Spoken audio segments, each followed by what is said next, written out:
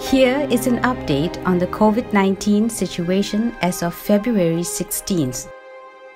A total of 7,912 patients have recovered and were discharged.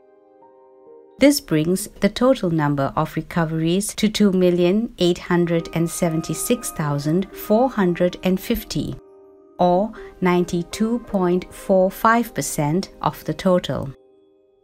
As of midnight, there were 27,831 new cases, bringing the total number of infections to 3,111,514.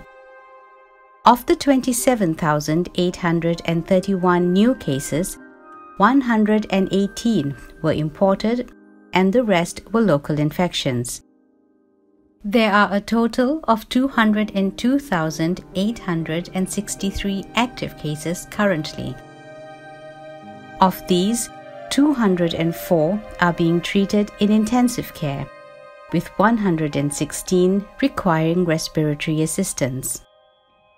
There were 21 COVID-19 deaths. Yesterday, the Health Ministry said the death toll stood at 32,180, or 1.04% of the total number of cases.